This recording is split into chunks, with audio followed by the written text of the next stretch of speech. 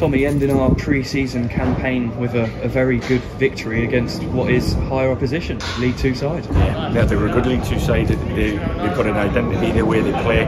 Matt's had a really successful period since coming in and being the manager here, and they've held their own quite comfortably in the EFL since winning the National League. So, yeah, all of that was mentioned to the players before the game. We knew it would be a very different test to the ones that we faced, certainly on Tuesday night, but all of the other games we've played.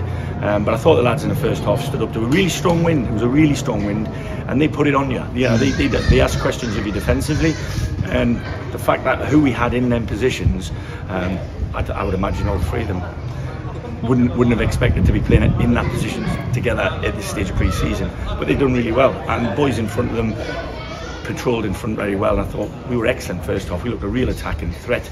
Their goalkeepers made 3 or 4 excellent saves.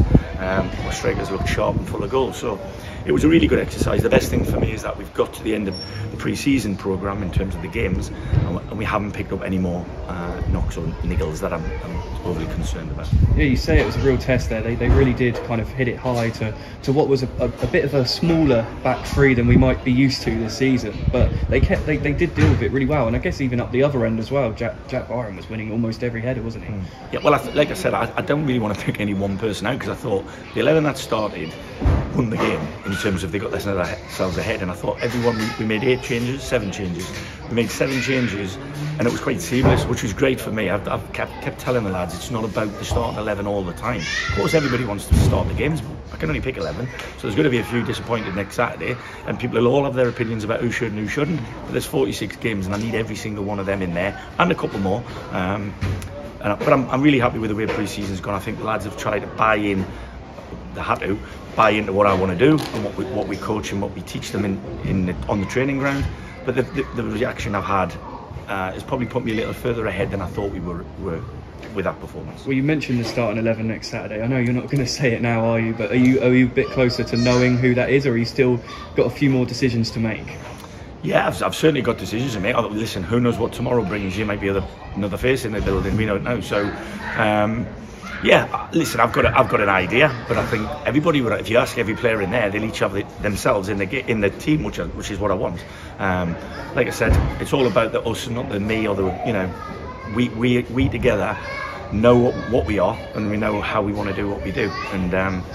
I don't care which 11 come up against us. At some stage in every game this season, we will have our time, and when we have that time, we need to capitalise like we did today. And Laurent with another goal, a brilliant finish, wasn't it? That must be really nice to see your signing just scoring and getting on the score sheet. Well, I'm really pleased with all the strikers. I think Kwame obviously brings something different because of his size and his experience.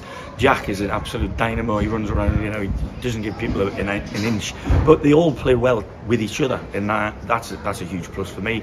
Also, it might be a headache sometimes, but like I said, we're all rowing in the same direction in this boat, and once that's the case, I'm happy to have all of them. And I've spoken to you, Rich, and Hugo, and you all said this pre-season hasn't necessarily been about the results. It's been about getting the players fit and ready. Are they there now?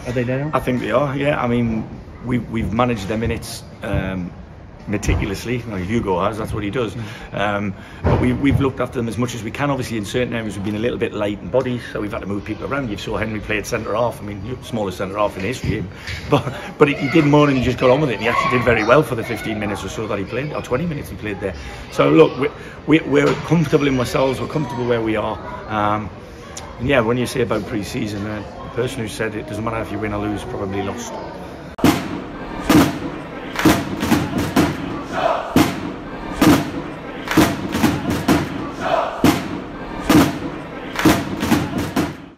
Click here for all the latest match highlights and click here to subscribe.